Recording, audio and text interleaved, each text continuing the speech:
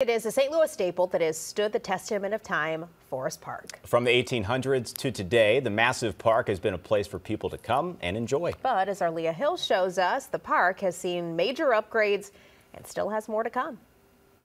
Parks across the country really saw their heyday in the late 1800s and early 1900s. And then as cities grew up, they didn't have the resources to take care of them. And St. Louis's very own Forest Park was no exception. The World's Fair Pavilion also, and the Lindell Pavilion behind me where the visitor center is today, they were crumbling. The stucco was falling off. The roof of the World's Fair Pavilion was literally crumbling. And it wasn't just cosmetic things. It was really the structures themselves were crumbling and starting to fail. Many of the bridges were failing in the park. The Grand Basin was in pretty rough shape too. People are having their prom pictures taken there, and the concrete was crumbling. You could see the reinforcing steel sticking out. It was rusting. Years ago, when I was out to the University of Missouri, we come out here and stand in front of that fountain and play, and it's right down the street, which y'all call now Art Hill. Part of all we was named Art Hill, but back then it was peace and black power, and we called it Hippie Hill, because everybody's up under there having fun. While people came to the park, most of the time they weren't sticking around.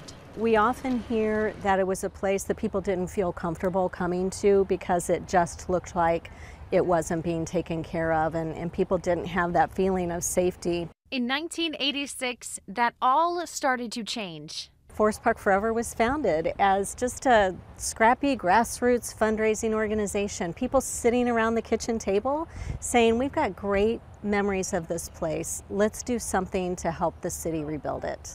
A master plan was put together that would guide the restoration of the park. We started focusing on the most iconic spots in the park, like the Lindell Pavilion, the World's Fair Pavilion, the Emerson Grand Basin, the boathouse.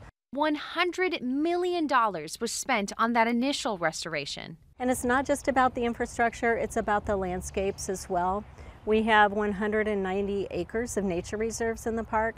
After the initial restoration, Forest Park Forever stuck around and pledged to help the city take care of the park forever. I think the city of St. Louis is doing a wonderful job with what they're doing with the park. They're updating a lot of stuff. You see this cushion up under my foot?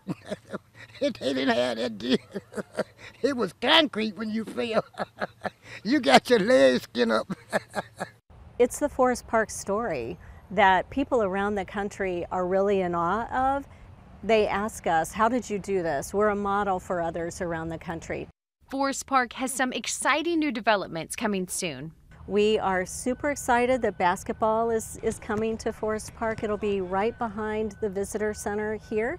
We'll break ground on that early next year. Forest Park already had their ceremonial groundbreaking. They also plan to turn Steinberg into a year-round venue.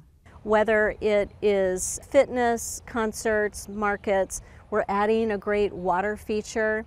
And we will be activating that rooftop that was designed to be an observation deck, but it's really never been used for that purpose. Leah Hill, First Alert 4.